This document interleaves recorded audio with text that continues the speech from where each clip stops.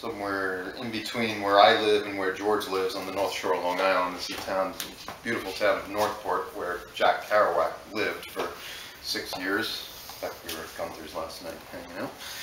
It's old watering hole.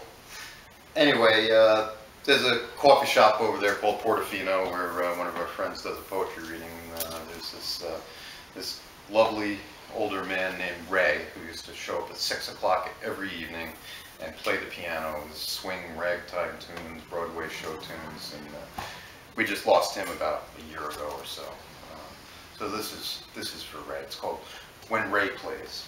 I want to play the way Ray plays.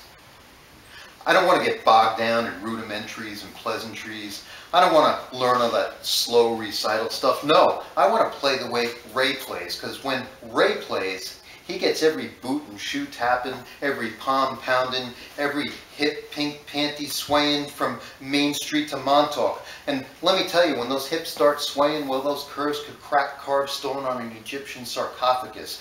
Those high-heeled beauties, well, you can hear them singing and hollering and clicking those heels all the way to Times Square. And when Ray wears that beret, well, I swear it's flapping clean off his head before it plops back down to the beat of that swing jazz, that bebop piano thing. And let's not forget those old ragtime blues. He's got it all, old Ray. When he gets going, he can stand the ears up on a hound dog. He can melt nail polish off a barmaid in a snowstorm. But that's not the whole deal. No, when he slows it down, he slows it real slow.